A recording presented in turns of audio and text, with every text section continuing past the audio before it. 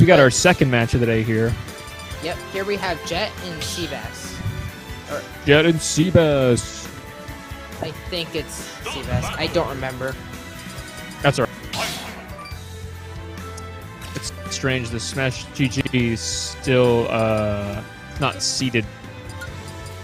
Or the brackets aren't showing up. Peculiar. Then we got Ike Snake. Ike and Snake, interesting. Ike is kind of, used to be really popular at the beginning of the game. Kind of fell off, but, you know, there's still some people that really appreciate this character. But yeah, Jet and Seabass, so... Yeah, Seabass, let's see what his Snake has to do. Fighting Snake can often be frustrating. Optimal Snake is... You kind of... It's like you really literally have to navigate around a minefield. It's a very setup-oriented character, so as you can see right here, like, Snake can definitely hold his own in terms of, like, brawling. But he can easily run away, right? So, Jet's probably going to have to try his best to use Ike's powerful mid-range tools to poke at Snake and try and get in. Because for him, you know, his sword doesn't have a tipper or anything. So, nice use of the super armor to up B out of that. Very nice. Yeah, Snake's going to go high. Gonna have to catch him. Nice. Yeah, the B reverse. Oh, tries to go with the forward air. Doesn't quite get him. Very nice. Yeah, one of the classic Snake things is incentivizing trades. So, you know. Oh, nice. He tried the up B with the reverse hitbox. That was very smart. It kind of worked. All right. Yeah, anyway, Snake's main thing is incentivizing trades. Up tilt's going to take it there for Jet, giving him a one stock lead right now. But yeah, incentivizing trades isn't going to work too well on someone almost as heavy as Snake is themselves. Snake and Ike, I think, are also... I think they're the same weight. They're both 106. Yeah. Yeah, if I remember that right. I have to look it up just to make sure, but... No, the only reason I know that is because Ike and Ridley are the same weight, so... Oh, okay. I think Snake is also the same weight. They just have different fall speeds, so it looks a little bit different. Oh, the Nikita. Oh, nice. Jet gets out of that. Wow, he very smart use of side B to try and rush him there. I'm not sure why he backed off, though. Oh, gets blown up by the C4. That's okay. He's got a good 75% lead here. So yeah, Jet's been doing a really good job of playing the mid-range game here and just trying to intercept Snake's approach options. Try not to get grabbed or spiked there. Nice. Because his sword is pretty long. Oh, he's going to blow himself up there. Yep. Nice. Oh, nice air dodge. Yeah, this is a sticky situation here for Ike. Yeah, Ooh, there you go. Wow. Setup. Ouch. 2 grenades, a throw, and an up smash. Combo into that mortar strike is usually, you know, one of Snake's main ways to get big damage at close range. Typically, you can do. I think you can do up throw, or you can do not up throw. You can do a throw into that. There you go. There's a trade. See, because Snake is, as you said, in this matchup, it may not, you know, really matter that much because the weight difference is negligible because there isn't one. So, but nevertheless, he's still going to be pulling out grenades all the time, like it's water, and shielding to protect himself. Oh, nice, nice parry. I'd say the grenades are really helpful here, especially in the Ike matchup specifically for this one, because not exactly trading, but just zoning off the areas. Of course, like he's doing a really good. Jet, I commend both players right now. Seabass is doing a really good job trying to control as much of the stage as possible at all times. Platforms and whatnot with his C4 and his grenades. Up B is not going to take it.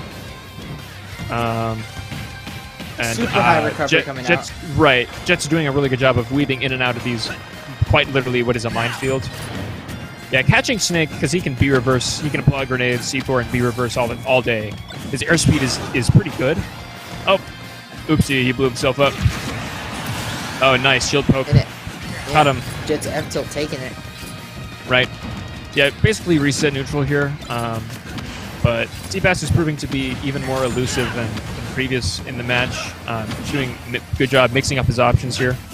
Doesn't quite catch the roll. Nice back air. Ooh, he's combo off the grenade at the accident there. Good grenade. 62%, very nice. Double forward air. Ike's aerials do a lot of percent, and if you can string them together, you know, you're in for a world of pain. 2 grenades and a down tilt there. Ike does a lot of percent, period. Right now, Jet's kind of in danger, though, of being blown up by something powerful, and or like a grab or some sort of setup. Nice drop down up air. Just being blown up by something bad. Yeah. knew they weren't going to be able to get the up tilt, so settled for a jump jump up air to get. Yeah, so Jet might have to start playing a little bit more conservatively now if he wants to, or maybe pull out something, maybe rush him, pull out something unique. Oh. Yeah, I don't. I disagree with. Oh, nice. Here, you have to play extremely aggressive. Right. No, I mean, like if he wants to, like that's. You know what? You're probably right. I'm just saying because you don't want to. You don't really want to give Snake the time of day to set up his stuff. Because when Snake doesn't have any of his setups active, that's when he's not at his best. So. See, as someone who doesn't play Ike in this position, I literally just run in an uppy. But. I mean, right. I mean, on a platform, maybe. Oh, nice dash attack call out. Yeah, that was very risky of him. It did pay off, though, because he did lose a stock previously in this game to a parried dash attack. That's how he lost, I think, the second stock? Or maybe it was at the first one? I don't remember. But, yeah, that was a parried dash attack. It's only one strike. But, as we see, it does kill there, so, you know, Ike's sword is quite big. I'm running it right back to PS2. Or PS2. I always think it's funny when Snake players run the concrete jungle snake skin. He's not doing that right now, but the leopard snake skin, that one's kind of funny. Do you know someone named Legit Apples, by the way? No, not yet. I do not. Alright. Yeah. Oh, nice. Using the up B there to our super armor through the grenade. Very smart. Oh, up air. Oh, transfer more up airs. Yeah, now he's really going on the offensive. Yeah, just trying his best to not give Seabass any room here to pull out any sort of trickery with these tiny explosives here. The Ike is also kind of a taller character, so the threat of getting hit from an explosion that's on one of the platforms is, you know, more of a threat than other characters. Yeah, he's not necessarily heavy. Yeah, Ike also can't like flatten himself like other tall characters, or other characters can. Like, I mean, wait, can he low profile with down tilt though? I feel like he might go low profile with down tilt. Maybe, nice dash attack. Probably not as severe as some of the other characters. Right, of course. It's not pancake. It'll not be like a, you know, an apple fritter type of thing. Down throw. Oh, doesn't. Okay, he doesn't quite get the platform read. Oh, it gets blown up. That's all right. He has the information. He got the read.